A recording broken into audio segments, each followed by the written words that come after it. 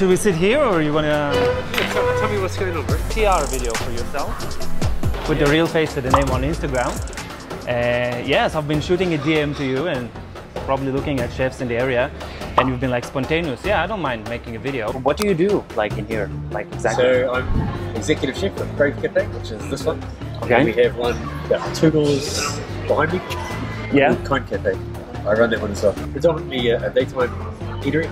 And we have Kind, which is vegetarian, vegan, and all day from morning to night. I run both kitchens. I'm pretty free reign to do what I want, as long as it's not too outrageous and no complaints. People ask me a lot of the time, like, what's your signature dish or what do you love to cook?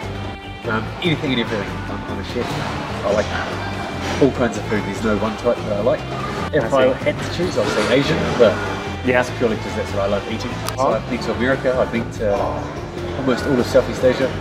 To the Middle East.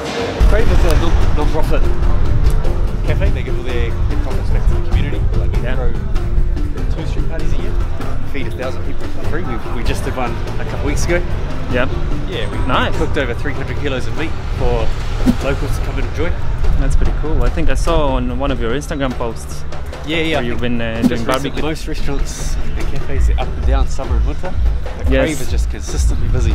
Always busy. It's crazy. I wake up around 5 o'clock. Oh yeah. Have a shower, brush my teeth, get in my car, come to work, start by 6 o'clock. Start at 6. Early bird. Well, I'm not an early person, but it is what it is. So coming from a restaurant background to a cafe, people are definitely very, very picky. Yes. It's a challenge to get used to, but I do my best. I think first impressions count, so if you've got a beautiful plate of food, you're not going to get a complaint. You know, as long as it tastes good, it's sweet. We have 2 conference rooms. One is about a 10-15 seater and the other is 20-25 seats. And they can join together to make one massive conference room that can hold up to 30 or 40 people. All these frames got me trimming a knife. Always on some new thing, like riding a bike. Let's do things in one sitting, but I don't feel like selling for the